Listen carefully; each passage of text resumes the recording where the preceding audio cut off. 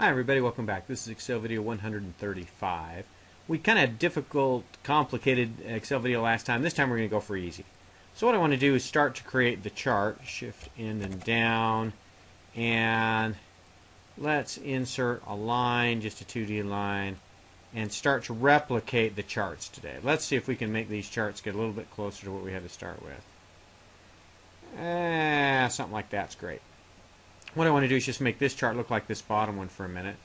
So I think let's just get rid of this, and I want to play with this axis. See how this axis has an awful lot of data in here, and here I'm only doing January and July. January and July. This has got like January, March. Who knows what else? It looks like maybe it's January, May, September. That's what it is. It's every 4 months. So what we're going to do is I'm going to right click and format the axis. And my measure unit, yeah, it's 4 months. So no, you know what, let's only show every 6 months just so we have more space in our chart. That's all I want to do there. So now what I've got is January and July of each year. So I go along and I'm a little bit closer to what I want here, and I'm a little bit closer to what I want there too. So what I'm going to do is let's take this whole chart, copy, and come up here and paste, and then let's do this. Let's just click right here, 2005 to 2010 collections.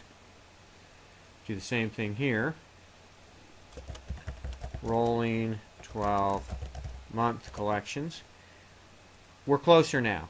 Now what we need to do is we need to chart the 12-month range here, and we need to get the shade here.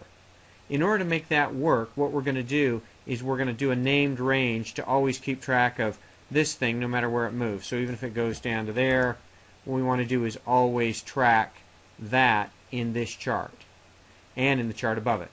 Stay tuned next time. We'll set up two named ranges so that the months and the data move as we change either the scroll bar or as we change this cell.